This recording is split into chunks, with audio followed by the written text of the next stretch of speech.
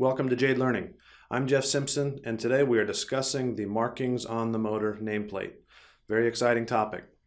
Actually not so exciting, but listen, if you're dealing with motors, troubleshooting, repairing, replacing, installing new, we have to know what the values on the motor nameplate represent.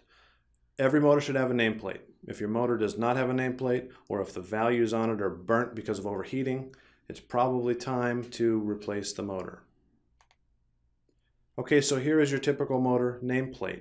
Not all of the values on this motor nameplate are code required to be there. Some of them are optional markings that we would use in order to select the correct motor for our application.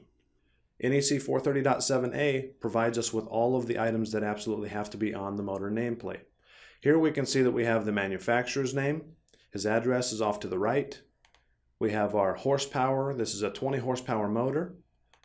We have our motor voltage. This is a motor that can be used in several different voltage configurations, anywhere from 208 to 230 volts. We can also use it in a 460 volt application. How about nameplate ampacity? All right, so nameplate ampacity is going to be used for selecting the proper motor overload device. So in this case, what is the ampacity of this motor? It's going to be different than the values in the tables in Part 14 of Article 430, and it's going to be dependent on the applied voltage that we're using this motor in. So at 208 volts, this motor is rated at 50 amps. At 230 volts, 46 amps. And at 460 volts, 23 amps. How about motor speed? Motor speed is a required marking that has to be on the nameplate, and it's got to be in revolutions per minute, not slow, medium, or fast. This is a single speed motor. I can tell that because it says 3,510 RPM. There's only one value showing. If there was multiple values like 3510/1755, then I'd be looking at a multi-speed motor.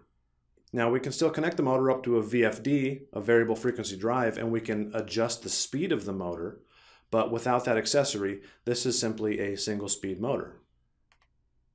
Frequency, this motor is marked for 60 Hertz. This is the frequency for the electrical system in the United States, so we could install this in the United States. Number of phases.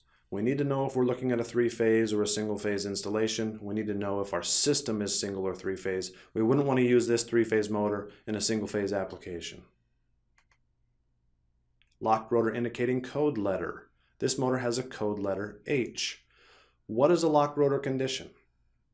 A locked rotor condition occurs whenever your motor, for some reason or another, cannot start when we apply voltage to the motor. So whether it's a motor problem or whether it's the load that the motor is driving, something has stopped the motor, it will not operate when we apply voltage to it. This is a locked rotor condition. We can take this code letter over to table 430.7b, we can do a little bit of math, and then we can find out the locked rotor current in a locked rotor condition. Motor design letter, this is a design B motor. The design letter is a NEMA design letter, and it specifies certain performance characteristics like torque and slip. Motor insulation class. This motor is a Class F insulated motor. Okay, so your insulation class of your motor is all about the operating temperature of the motor at the hottest place inside the motor. This is also a NEMA classification. Basically, this is telling us that if this motor never operated higher than 155 degrees C, then we can expect to get about 20,000 hours of life out of the motor. If we continually operate the motor higher than 155 degrees C, then it's going to greatly reduce the life expectancy of the motor. Service factor, temperature rating, we're going to take these values along with the nameplate ampacity, and we're going to go to 430.32 in order to determine what percentage of the nameplate amps to use to select the correct size motor overload devices.